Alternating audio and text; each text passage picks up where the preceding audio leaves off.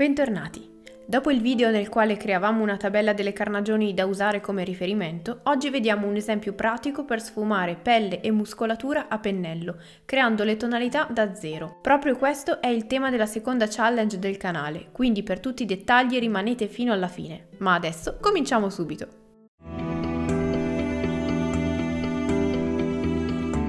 Per l'occasione useremo i colori Scalecolor Artist, di cui ho acquistato di recente i primari e pochi altri.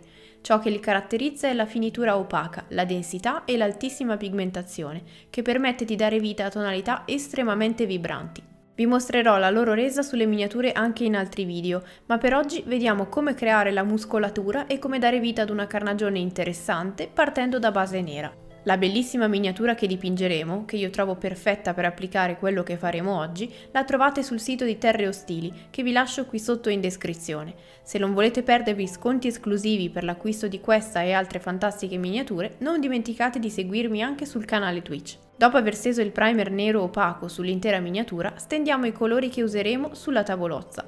Per la pelle di oggi useremo i colori terra bruciata, ocra, bianco e nero, come mostrato nella tabella, aggiungendo qualche tocco di rosso e porpora per creare più varietà in alcuni punti. Partiamo quindi unendo terra bruciata e ocra ad una punta di porpora, così da creare il colore di base. A me piace molto partire da base nera per creare contrasti forti, fattore che richiederà diverse passate leggere per tirar fuori i singoli colori. Se invece preferite dover fare meno tonalità, potreste sempre valutare di partire da base grigia, o meglio ancora zenitale, se volete avere una traccia su dove posizionare ombre e luci. Stendiamo quindi questo colore di base sull'intera parte della miniatura da colorare. Prima di passare ad un colore più chiaro, possiamo dare una seconda passata con quello che stiamo utilizzando, restringendo leggermente l'area, così da avere una tonalità più chiara senza sforzo. Creiamo quindi un colore più chiaro del precedente, partendo dalla stessa base di ocra e terra bruciata, mischiandolo però con una punta di rosso e di bianco. Con questo colore più chiaro andiamo ad individuare in modo brusco e netto le zone che vogliamo illuminare, così da capire se il loro posizionamento ci sembra corretto. La miniatura che usiamo oggi è più grande del normale, quindi uno strumento come lo shade avrebbe sporcato molto le aree lisce. Nel caso di miniature più piccole sicuramente ci sarebbe d'aiuto a individuare le ombre se si parte da base più chiara, ma via via che migliorerete nella pittura lo troverete sempre meno indispensabile. Come si nota anche dai colori sulla tavolozza, gli Scalecolor Artist sono densissimi una volta fuori dal tubetto, rimanendo tali fino al momento dell'utilizzo. La loro composizione li rende adatti a chi ha già una buona dimestichezza con i colori e con la diluizione, mentre invece tendono ad essere un po' ostici da comprendere per chi è agli inizi. Ogni mix che creeremo è estremamente vibrante, rendendo davvero un piacere creare i colori dalle basi e adattarli alle proprie esigenze. Anche in questo caso, una seconda passata, restringendo le zone colpite, ci permette di avere già un colore più chiaro, portando via via il nero al colore voluto. Aggiungiamo una punta di rosso e di nero al colore appena usato per dare vita ad un colore più scuro ma comunque saturo, così da coprire lo stacco con il tono precedente e dare all'ombra una tonalità differente. Quando si tratta di muscolatura, gli effetti che si possono creare sono tantissimi e quello di oggi è solo uno dei tanti che vedremo su questo canale.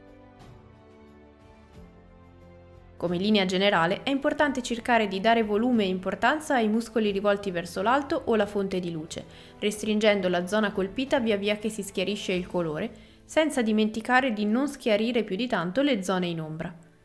Il primer zenitale può essere un buon aiuto, così come mettere la miniatura sotto una lampada, fare una foto e tenerla come riferimento per il posizionamento delle luci. È utile ricordare infatti di cercare di non limitarsi a schiarire con bianco e scurire con nero, ma mischiare tonalità differenti per dare maggiore rotondità e vita ad una pelle che altrimenti risulterebbe plastica ed irrealistica. Se ci sembra necessario, possiamo anche mischiare i due colori precedenti tra loro per creare un tono intermedio e rendere ulteriormente liscio lo stacco.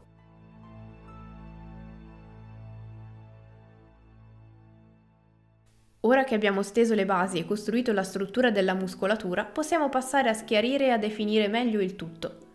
In caso steste usando colori già fatti, vi basterà sceglierne uno più chiaro, ma preferendone, come detto, uno che comprenda una tonalità leggermente diversa, magari più giallognola. Io ho deciso di ricreare il colore da zero, schiarendolo con del bianco, ma aggiungendo più ocra così da dargli anche un sottotono più giallastro. Con un pennello sottile andiamo a restringere ulteriormente le zone colpite.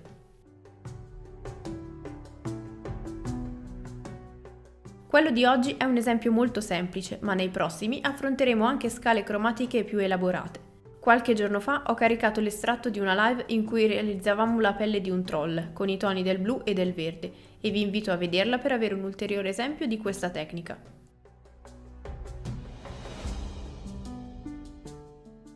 Schiariamo aggiungendo altro ocra e altro bianco e proseguiamo.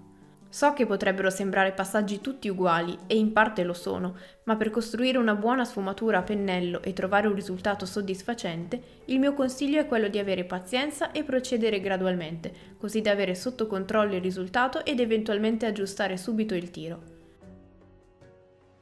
Non dimentichiamo di usare il colore sempre come un velo leggero, come vi ho mostrato anche in video precedenti, così da lasciare intravedere la superficie della tavolozza ma avere sempre delle pennellate omogenee. Se il colore vi si accumula tutto alla fine della pennellata, significa che è troppo diluito.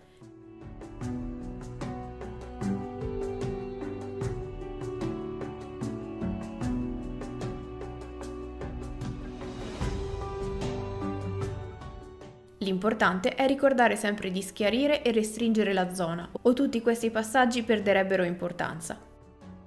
Oltre a restringere l'effettiva zona di applicazione del colore via via che si schiarisce, è importante ricordare anche di non usare i colori chiari nelle zone in ombra, come quelli posizionati in basso o in posti nascosti. Solo così riusciremo a dare un effettivo volume alla miniatura e non solo alle singole parti. Come ultimo passaggio, io ho deciso di schiarire leggermente i recessi dei muscoli più in vista dove mi sembrava di aver esagerato con la profondità, con un colore creato semplicemente da terra bruciata e porpora. Quest'ultimo passaggio potrebbe risultare assolutamente superfluo se siete già soddisfatti del risultato e dell'aspetto generale, o se semplicemente siete partiti da una base più chiara.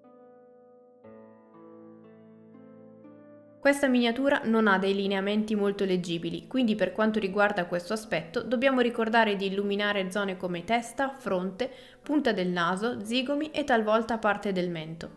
Molti esempi come questi li abbiamo visti in video precedenti a cui vi invito a dare un'occhiata. Spero che da questo breve video abbiate apprezzato anche la resa dei Colori Artist, che io sto amando molto per la composizione e soprattutto la finitura estremamente opaca. Non sono un prodotto che consiglierei a chi è agli inizi, ma a chi vuole provare nuove tecniche di pittura e usare colori più versatili ma più complessi. Come anticipavo all'inizio, questo video darà il via alla seconda challenge di questo canale, che terminerà il 16 di aprile. Usare colori già fatti o formularli da zero sarà una vostra scelta, ma io vi consiglio la seconda opzione se volete prendere una maggiore consapevolezza dei colori che avete a disposizione. Come per la precedente, non ci sarà un vincitore, dato che si tratta di una sfida nei confronti di se stessi per uscire dalla zona di comfort e provare tecniche nuove, o dare maggiore importanza a passaggi che prima trascuravate. Condividete i vostri risultati su Instagram taggandomi e inserendo l'hashtag che vedete in sovraimpressione. Vi ricordo sempre di entrare a far parte del gruppo Discord e di venire a trovarmi sul canale delle live per sconti esclusivi e tanti approfondimenti quotidiani. Trovate entrambi i link in descrizione, oltre ad un modo per supportare il canale in caso voleste aiutarmi a realizzare i prossimi video offrendomi un caffè. Non vedo l'ora di vedere i risultati della sfida, io vi ringrazio e vi do appuntamento al prossimo video. Ciao!